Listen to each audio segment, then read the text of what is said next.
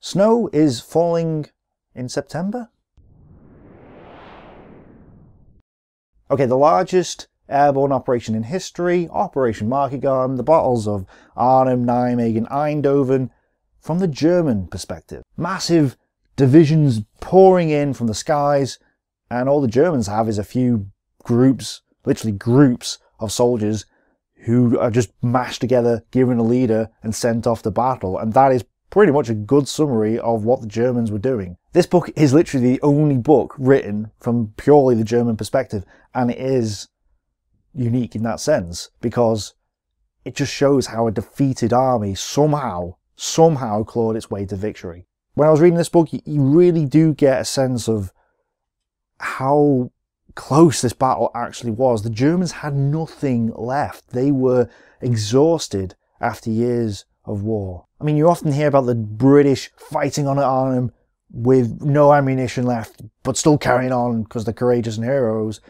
But yet the Germans were doing the exact same thing. In fact, it was joked at the time that the Germans were using British weapons and the British were using German weapons because, well, the Germans were relying on airborne operations to, the British to resupply them because their logistics were gone, and the British had no supplies at all, so they were just capturing German weapons and using them. So really, that's no excuse. Both sides were fighting heroically in this sense, and you really get that picture when you read Kershaw's book. And you really do get a sense of the sort of improvisation and innovation of the German forces. I mean, the Kampfgruppen, the battle groups, didn't exist the days before the battle. They just appeared on day 1 or day 2 or whatever, and basically groups of soldiers were gathered together, a leader gathered them and just marched them off to war, and that is exactly what you get. So you get leaders like Spindler, Graebner, Zonistel.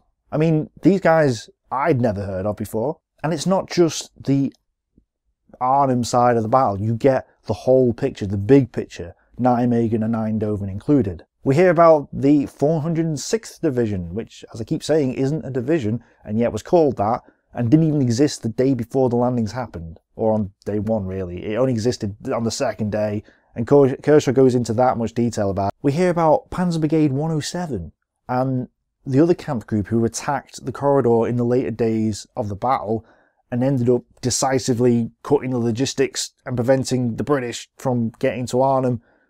You don't hear about this in other books. It's not just the big picture, it's the small picture as well. You hear about stories of the Germans trying to collect their dead from Arnhem Bridge using half-tracks, and then the British snipers are killing the Germans as they're doing it, adding to the collection of bodies. And Kershaw comes to some quite surprising conclusions, like the fact that it was a German victory rather than a Allied defeat, which is pretty revolutionary, really. Oh wow, the Allies lost the battle, it must be because the Germans won it. There's also other conclusions as well, but I won't spoil them.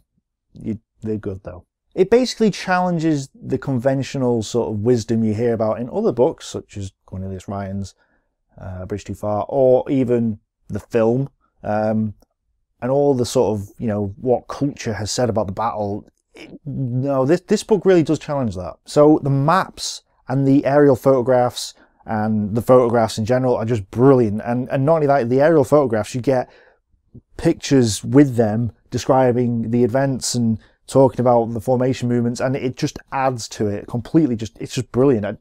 There's not very many books that go into this depth. And the stories you hear about as well. So the Germans capture some British signals equipment, and I mentioned this in the comments before, and the Germans use this equipment to radio or to signal to the RAF that they need water, so the RAF loads their planes up with water and delivers it to the Germans.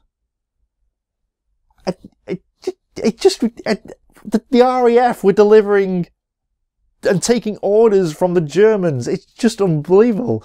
And there's lots of stories like that as well. And not just stories, but facts, figures, formations. The details are so good that I honestly don't think I would have been able to do my Operation Market Garden documentary without this book. I'd say 2/3 of the information I got for it was pulled from this book, because it goes into that much detail, whereas other books don't quite go to that extent. So yeah, I was reliant on this book. I mean, it's that good that it's inspired me to do a book review on it.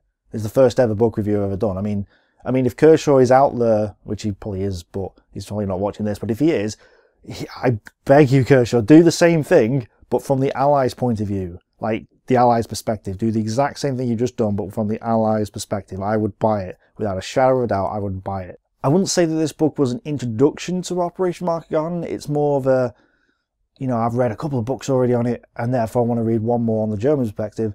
Yes, this book fulfills that, but it's not something you'd pick up first time. If you've not read anything about Operation Market Garden before, probably not the book for yourself. So there are two versions of this book, one which is bad and one which is good. Now luckily I got the good version, so if it looks like this, it's probably the good version.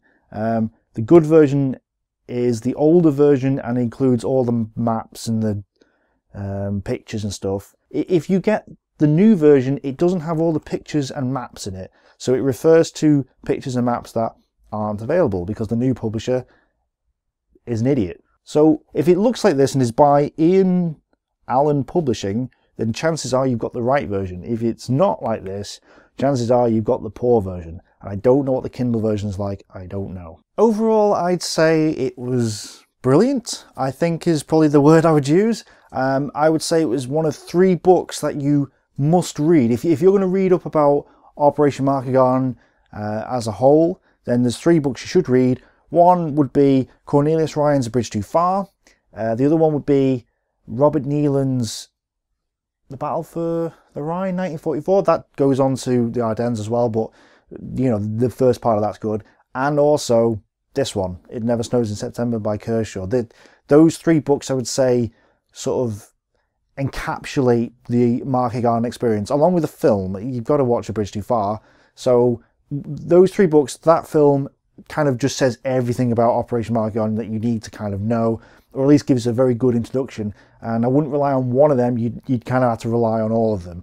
And I'd say that Ryan's book should be read first, then this one, then Neiland's, in that order.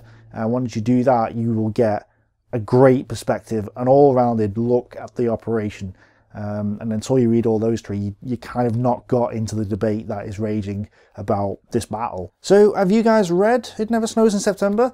What do you think of it? Let us know in the comments below. And if you like this book review, give the video a little like, let us know, because I might do more in the future. Probably will do, we'll see. Thanks for watching, guys. Happy New Year. Bye for now.